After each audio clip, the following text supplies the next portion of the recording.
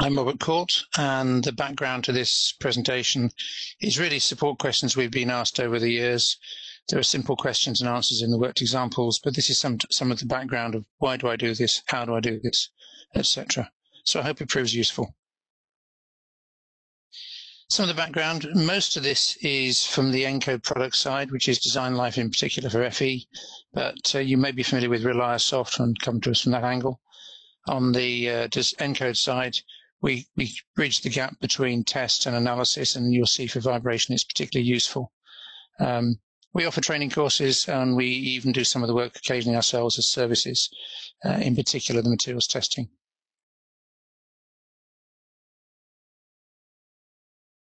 So here's the agenda.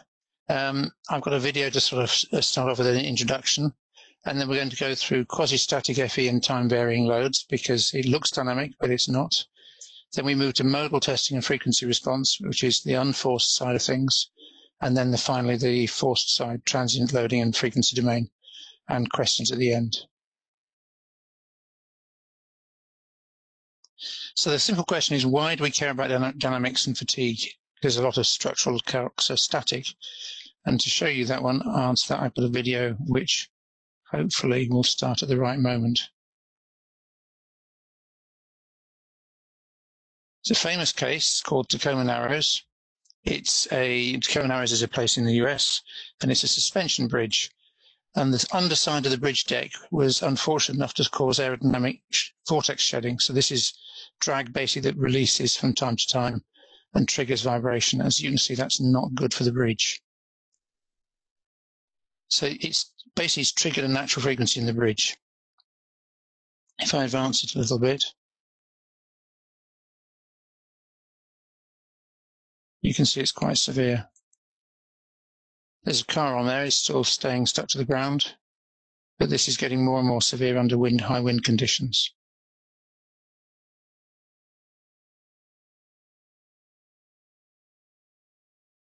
And there it fell down, the inevitable happened. So that's why vibrations and fatigue are important.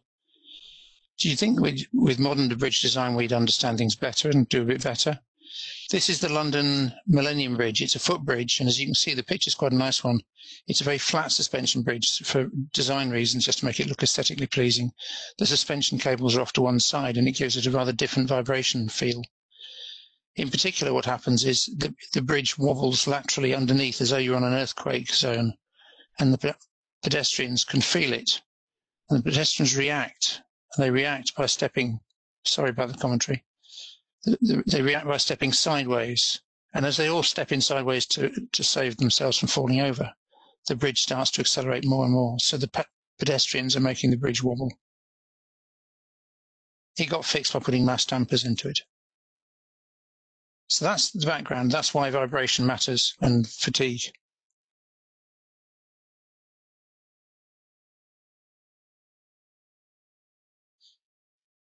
And here's the simple equation that governs our lives.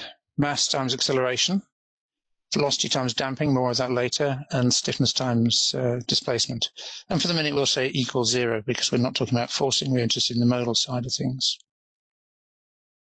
So we start with quasi-static. You may have seen this little flow chart before. That's the dynamics loading side we're going to come to. But we're interested in quasi-static loads, which can be constant amplitude, block cycles, or time series. I've added the time series one because it's one we forget. We're quite used to the idea that we take structural measurements and simplify them to constant amplitude or block loading. Time series looks like it has frequency content, and indeed it does, but we're not using it. Most of the time in DesignLife and in its predecessors, we're using quasi-static loads. They vary with time, but there's no dynamic effects. I can say that with confidence because the models themselves, the FE model is a linear static model. So how do we cope with those? This is a quick glimpse of typical input to DesignLife. You have an FE model with unit load cases. In this case, it's got X, Y, and Z loads at one location near the shock tower. There are unit load cases X, Y, and Z. And if you multiply these together and superimpose them, you get local stress response. Question is, are they dynamic? And the short answer is that in most cases, a huge proportion of the people's work is still quasi-static because structures that are load-bearing tend not to be flexible for obvious reasons. But increasingly people are doing dynamics, and that depends on what the problem is and how much effort and time they've got to put into it. But the key thing it depends on is the frequency content. Does the frequency content of this loading signal coincide with the natural frequency of the structure, as we saw with the bridge? Out of deference to our colleagues who work on multi-body dynamics, it's worth pointing out that in those cases, dampers are rate dependent. So yes, there is a time element to it and it matters, but it's not a frequency so much as if you hit the damper faster, you get bigger forces. So it's all down to the engineers who make simplifying assumptions. But historically and still to this day, we see lots of people running quasi-static models and getting useful results. If you zoom in on the loading a bit, you can see there's definitely frequency content. There's little cycles, big cycles. Some of these happen over a short period of time, some are even shorter. And the peak loads are not necessarily coinciding, so there's a lot of phase relationships as well. How do we do it? For each load case, we take a unit load case, let's say vertical, and we measure vertical load versus time, and we scale those together. Because it's linear elastic, we use superposition. And we scale load case 1, 2, 3, etc. Each of them has its own frequency content, but because this is a quasi-static one, we don't care what the frequency is. We just combine the results together and get the local stress. So the local stress comes out of the FE model at every node or every element. We do a rainflow cycle count, which, if it's elastic plastic, has a hysteresis loop.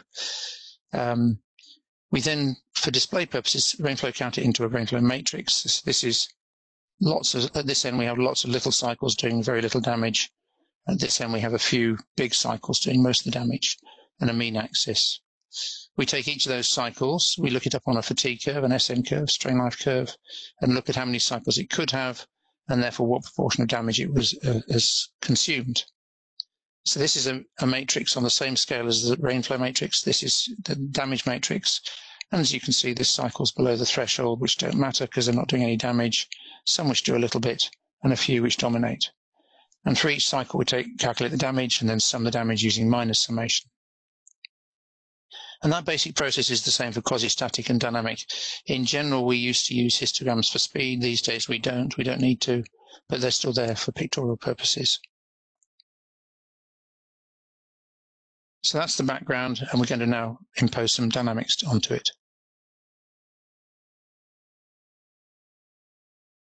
People sometimes ask the question, what is it? What is free, etc.? So I thought I'd start with some definitions. The natural frequency is the property of a structure, and it tends to oscillate at that frequency. If you give it a little tap and then leave it without it being forced continuously, it will ring at a certain frequency or frequencies. Some of the terms people use are free or free fixed. I think there's a picture there. Okay. So if we take the case of a bell, if you tug on the rope gently, the clapper hits the bell and then you let go. So you're not forcing it continuously, you just set it in motion. And that's a free analysis, because if you look, it's suspended by bolts and straps. It's not clamped down in any way. So free means it's not being forced and it's not restrained other than to stop it falling to the ground. And that might be the first place to start. The next stage is free fixed, so it's still a free vibration. You're not forcing it, you just give it a tap and let it ring, but this might be clamped down in some way. So like a diving board is clamped at one end, but they both have natural frequencies. Those natural frequencies can be damped or undamped, and at the sort of levels we're talking about, structural damping, the difference between the natural frequency of damped or undamped is small, but it can make a difference. So that's the natural frequency expressed in hertz. It's the notes you hear if you play a piano. And it's also known as an eigenvalue, so the FE refers to as an eigenvalue analysis. If we then say that frequency is interesting, what shape is it, which direction is it moving, we then go on to what FE would call an eigenvector analysis and pick up the deformed shape. And some modal tests can pick up the deformed shape. There's only two numbers that really matter, mass and stiffness. So if you're going to get your FE model right, you need to make sure the FE model matches the mass and matches the stiffness. And it's much easier in SI than other units. So even if you're not going to do dynamic FE, mass and stiffness and natural frequencies are a very good measure of your FE model's quality and accuracy.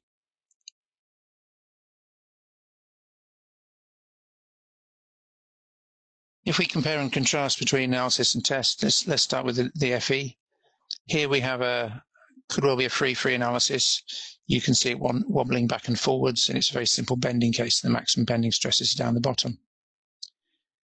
101 Hertz is actually the same thing with a phase difference between the left and right sides, so you get twist.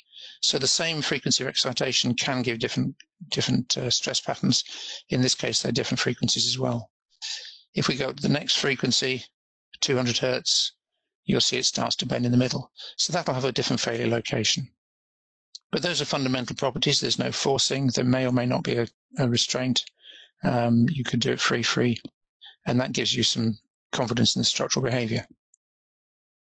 Over on the right-hand side, we have the same thing for a square plate. This square plate's about a foot square. It's horizontal. The white dust is sand or salt or something like that, tiny particles. And underneath, right in the center, there's a shaker that just goes through the frequency range.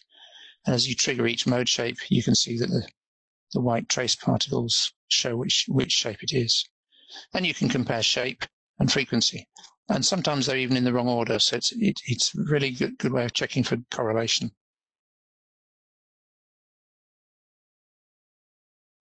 Thanks to some of my Brule and Care colleagues here, if we start on the right, there's several ways to do this. You start with a hammer which has a force transducer on it, so it knows when you hit the structure, and you're just tapping it very gently, just enough to make it ring.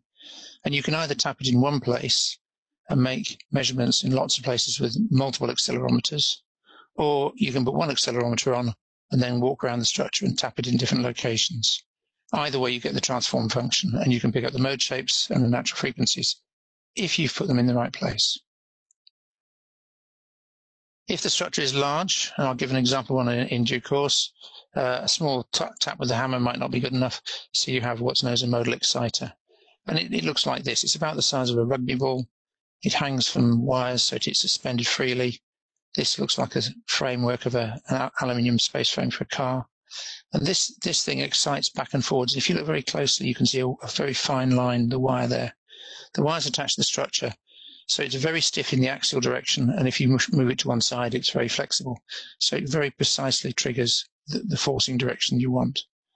So you end up with a transfer function that gives you natural frequencies and mode shapes.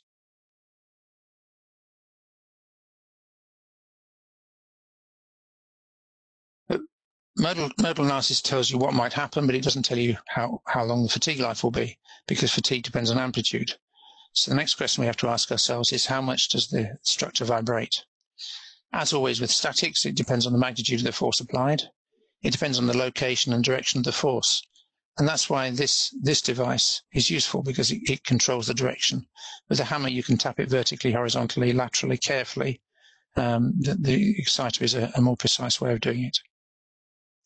So it depends on location and direction, and it also depends on the applied frequency, and that's new information. And that's known as a frequency response function. It shows how the frequency, through the frequency range, how the response varies, and it's measured as a ratio of output over input. And it depends on damping. I'll show you that in a moment, but damping is very important in fatigue. So just as a simple example, the first two modes might be 10 Hertz and 20 Hertz. 10 Hertz responds to a vertical excitation, 20 Hertz responds to a lateral excitation. So if you excite it at 10 Hertz laterally, you may get very little response. It has to be the right direction and the right frequency. The fatigue loading could be transient or steady state. Obviously, tapping something with a hammer is a short transient. Steady state is driving down a bumpy road, and the oscillations build up like the Tacoma Bridge did.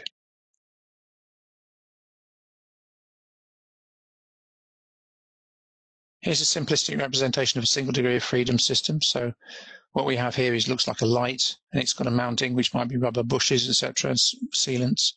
So we have a mass on a spring, and some degree of damping.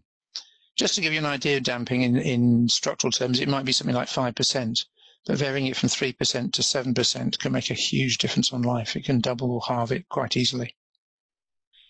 So what we have here is a constant frequency. We excite the structure. This is the base we're exciting over a small amplitude. And then we measure the response of the output. And that ratio, output over input, is known as the frequency response. And it varies, as you'd guess, with frequency. So if we start down at low frequency at quasi-static, the response is the same as it would be at static loads. No difference. Dynamics has no effect. Then we move up towards the first mode shape, and it resonates. And the resonance gives you two things. One is the peak, and if you have no damping, then you'll get infinite response. That's okay with a modal test because you're not forcing it, but if you are forcing something and don't put damping in, you'll get a silly result. The other thing we can measure is the width of this peak. The wider it is, the more damping is present. And occasionally you get a slight shift in the natural frequency as well between damped and undamped. So that's the first peak we're looking for, and that can be crucial. There'll be a few more of those. As the frequency carries on upwards, it gets to a point where it's the same as static. That's sort of a coincidence. And if you push it fast enough, it'll respond not at all.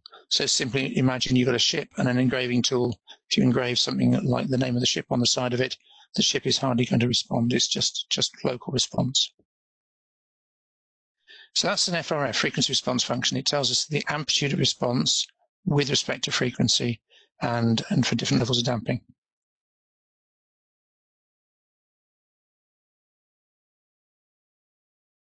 Then we come to shaking things, and there's two types. I'll show you another little video, and then I'll come back to this one.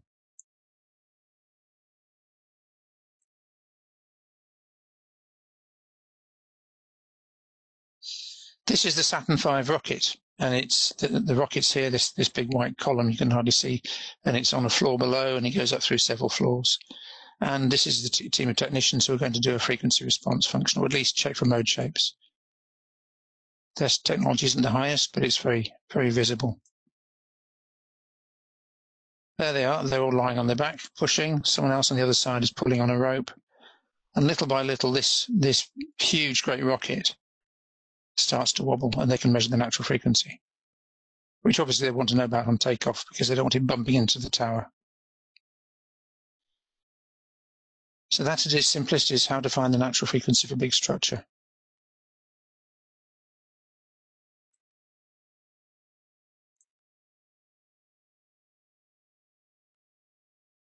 It's quite important to distinguish between a frequency response function and a structural test.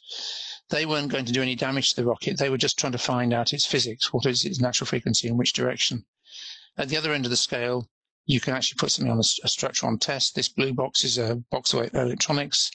This is a slip table, so it can slide back and forwards, and it's driven by this thing, which is best part of a meter long, as you can see from the size of the people. And an awful lot of cooling required because it's high power. So you can shake it very hard and actually do some structural damage, and that's part of a shaker table test.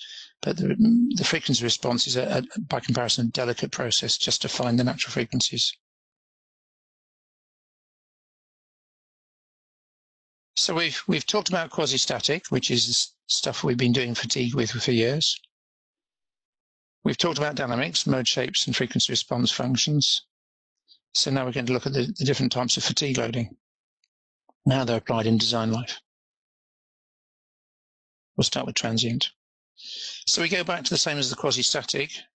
We've got time domains such as RPC test rigs. So this frequency signal contains frequency content just like before.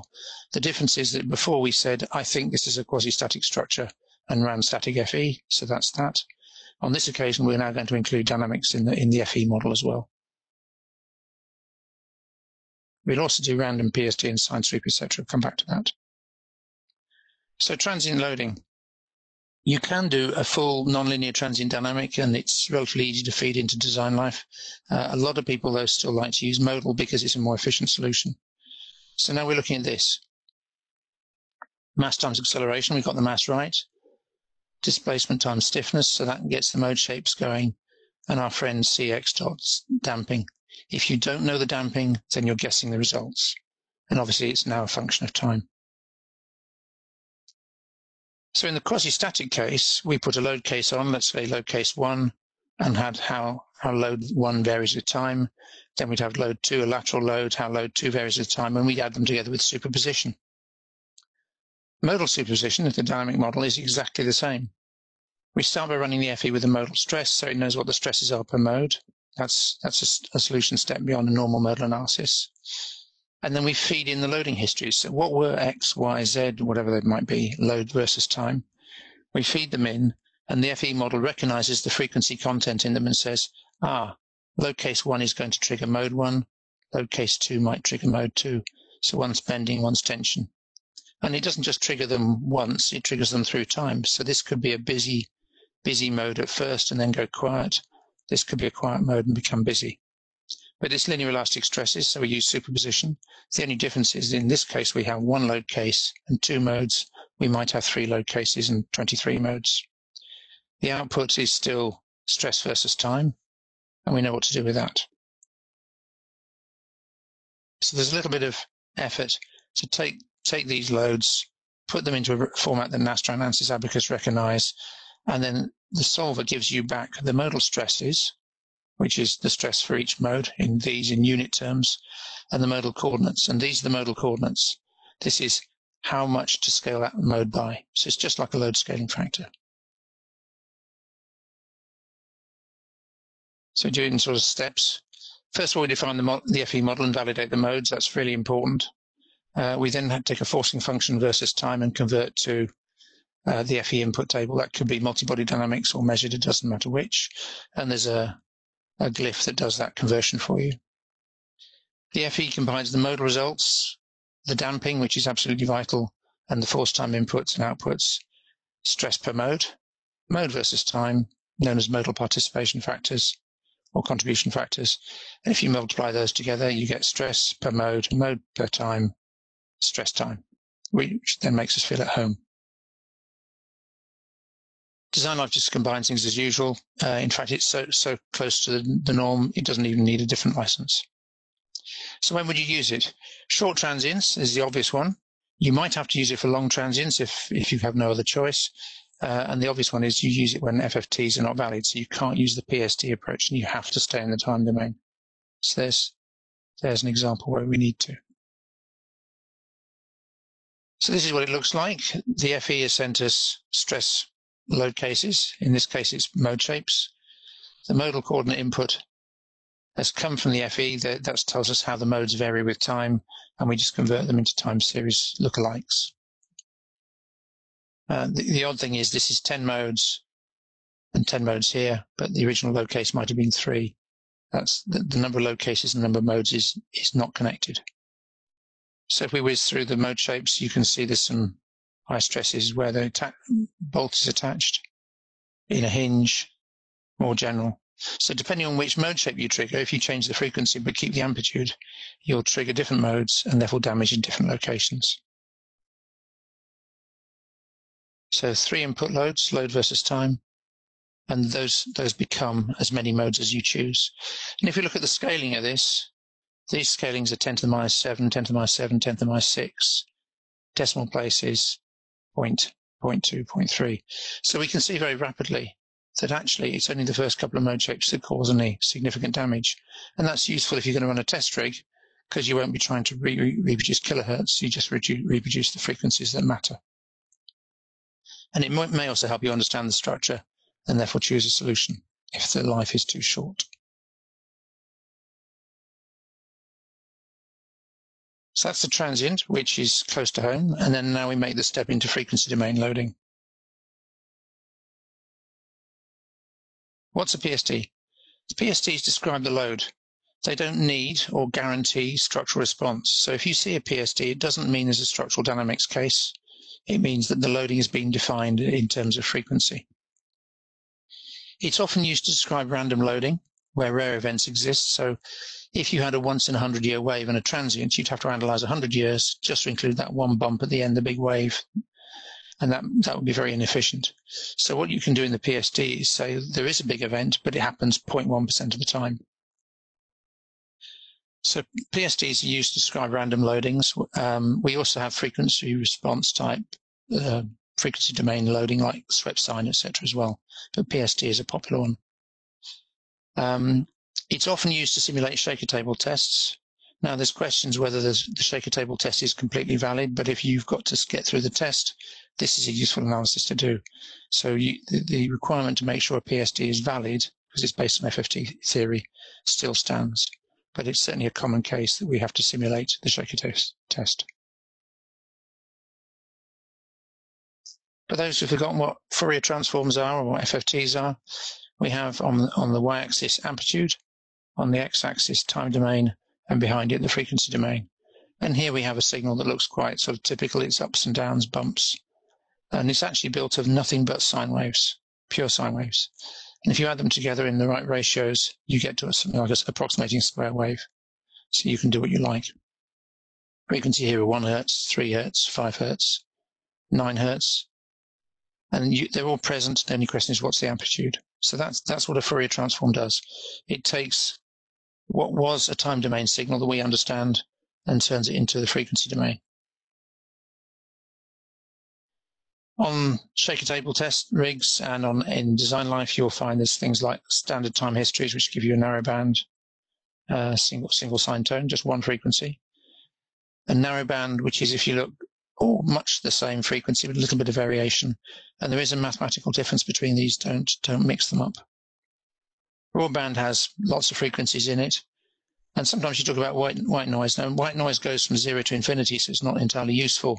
But a version of that is pink noise, where you filter it. So white noise basically means all frequencies are equally represented. And usually in a test circumstance, it's referred to by defining as pink noise.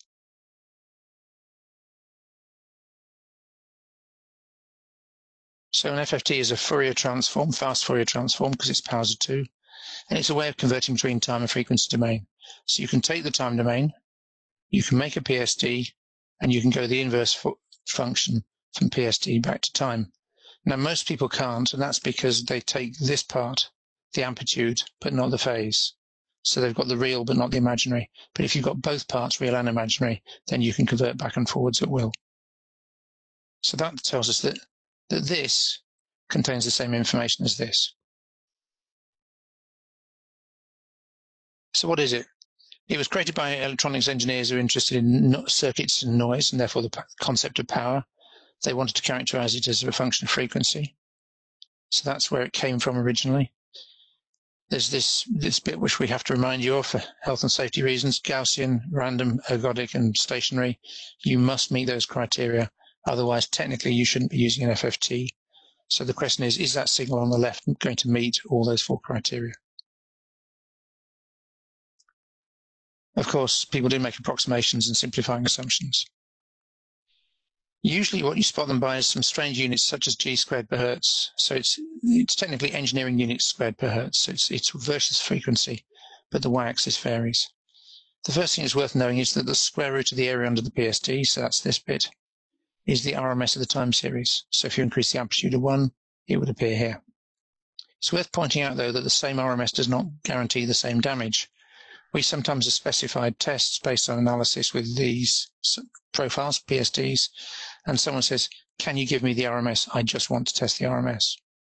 The problem with that is that if you have 2 time signals much the same as each other, one just a bit bigger, and they both have the same RMS, that's fine.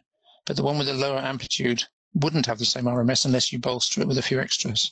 So if you take 2 signals that look the same, one slightly smaller than the other, and add some peaks, then the PSD will have the same RMS, or the time signal, I should say, should always have the same RMS. But because those extra peaks are doing more damage, the same RMS doesn't necessarily give the same damage. You need to look at the frequency content.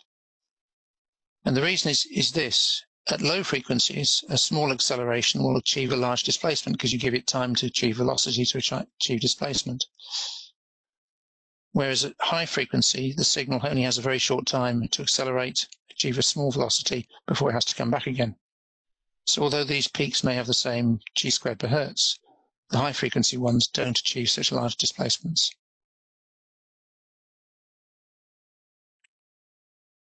So why are they often G squared per Hertz? And the answer is very simple, because people who measure things in vibration often measure them in G. It could equally well be in meters per second squared. So it would be meters per second squared per Hertz. So G is not magic. So what is it? If you think back to that Apollo rocket taking off, there's two lots of G at play. One is the vibration of things shaking, and that would be a fatigue problem. And the other is the natural requirement to get into outer space. You need to beat gravity. So it's acceleration. So here's a simple case of a roller coaster running very smoothly. Accelerates up to maximum velocity, goes through the dip, you pull maximum G, starts to slow down, goes to the top of the crest, negative G, you're floating in your seat and back to zero.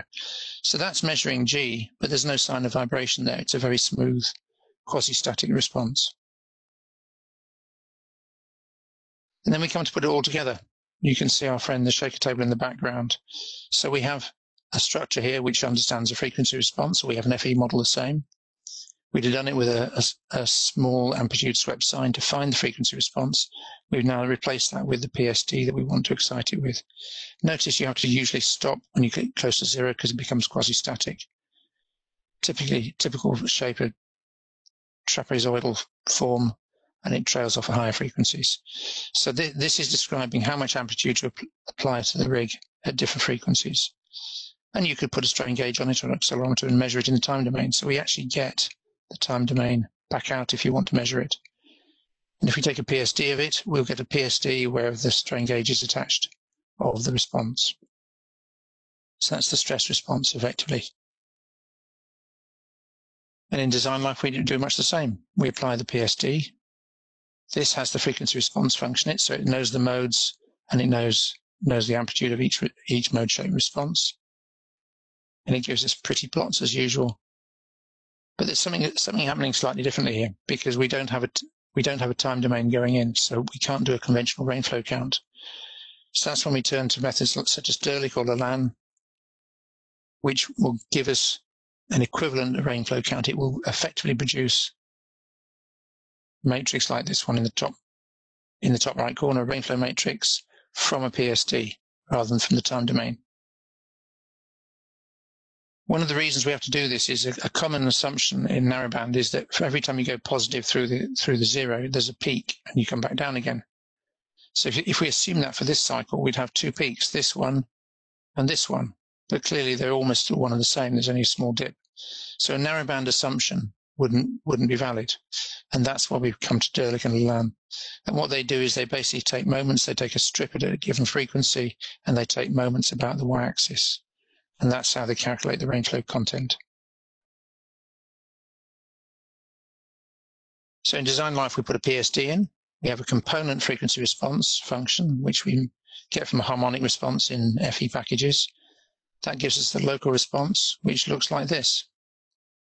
At every node, there's effectively output a PSD, and we want to take the area under the curve. So we've now got cycles.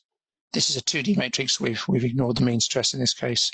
So we can see small cycles, lots of them, trailing off to apparently zero, and then the corresponding damage. And it's interesting to note that when there's no cycles, there's some damage.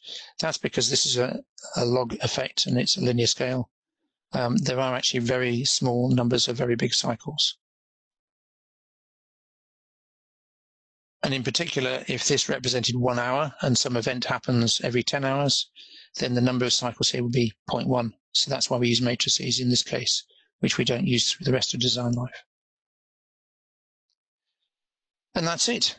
It's all quite straightforward. The challenge is, can you make a model that corresponds and gives good mode shapes and agrees?